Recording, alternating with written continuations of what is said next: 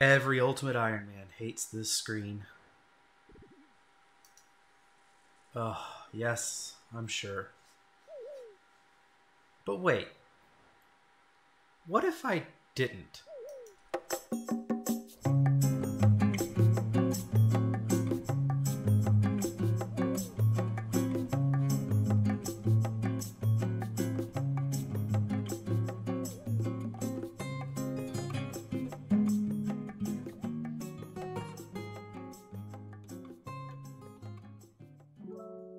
What is the Heuy holdout, you ask? In short, it's an even easier way to do tick manipulation. What is tick manipulation, you ask? Well, let's learn real quick by these two Teaks right here as an explanation. For 2-tick Teaks, you only need a couple things. You need 3 inventory slots, the best axe that you can get your hands on at this time, and a bow with no arrows equipped. A couple of things that can help you out even further are some mind runes, some air runes, as many extra inventory slots as you can, and melee armor can help you stay here a little bit longer with survivability. So to get started on 2-tick Teaks, it's very simple. You're going to go ahead and equip your bow with no arrows. You can punch if you need to, but I find it a little easier to start like this, as air strike on these birds. Get them to attack you here. Once they're attacking you, go ahead and turn auto retaliate on without any arrows. They're perfectly safe, and they don't deal a lot of damage, but note that you will slowly lose HP over time unless you're wearing some sort of armor. Next step is to go and stand by this tree, and let's hope that they've got a good attack pattern. They do not. If you see how they're attacking like this, that's not going to work. At this point, I recommend you shift right-click on the birds and make sure you have them set to swap left-click to walk here. This way you don't accidentally punch them and you can just click right on them, no problem. Once you have your birds attacking you, the next thing you want to do is get them in rhythm. So the easiest way to do that is to just keep stepping back and forth like this until you get one of them to be safe spotted on the tree. There we go. Now that that one is safe spotted, we should be able to get attacked by this one. We'll wait until we get hit, then step forward.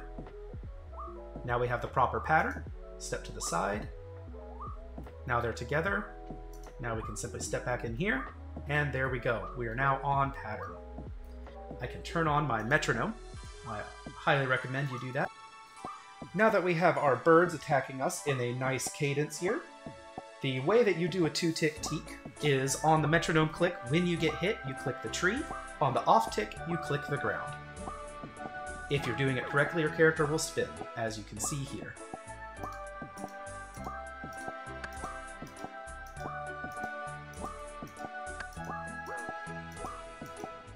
As you can see, I'm not doing it perfectly every time.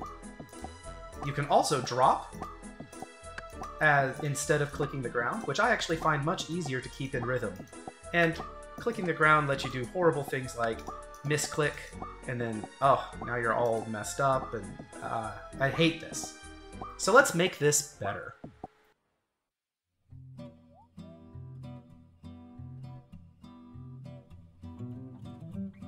So we can make this better by holding out on our drop. So remember how I said I find it easier to do the dropping instead of trying to click the ground and end up misclicking all over the place and messing up your birds? Instead, we are going to drop our valuable item and use the birds to help us hold out on actually dropping it. But there's a couple other things we can do to make our lives a little bit better first. If we go into settings, switch to the modern layout, this will allow us to move our inventory around. We're then going to set our camera so that the leaves of this tree are above the roots of this tree. That way, clicking this location, no matter what, will be right there. Our birds are already set so we don't accidentally attack them.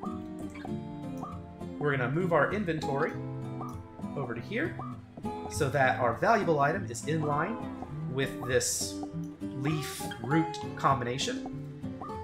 Then we're going to set our valuable item so that the left click is set to drop. And we're going to do the same. Let's just grab a Teak log real quick. There it is. We're going to use the same thing for Teaks. We're going to set those to drop on left click. Now we are all set up for the Heuy holdout.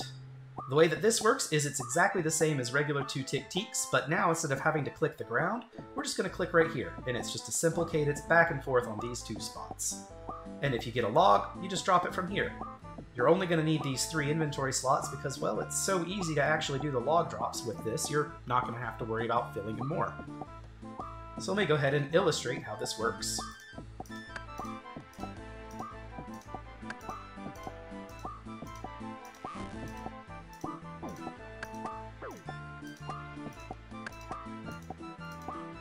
Another nice thing about this is if you're ever off cadence, it will actually give you a warning. So let's say, for instance, I got off cadence and I drop on the hit and then I click the tree on the off. Notice how it gave me a little pop-up down here. If you ever see that pop-up, that means that your rhythm is on the wrong cadence.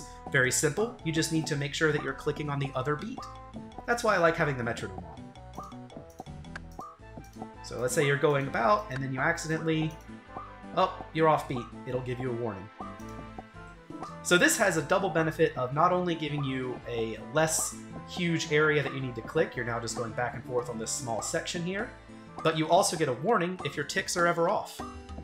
Now I'm going to go and experiment with this technique a bit more in some other places, but I have a feeling that this can also help with things like 1.5 tick Teaks over at Fossil Island, and potentially even tick manipulation over with Barbarian Fishing.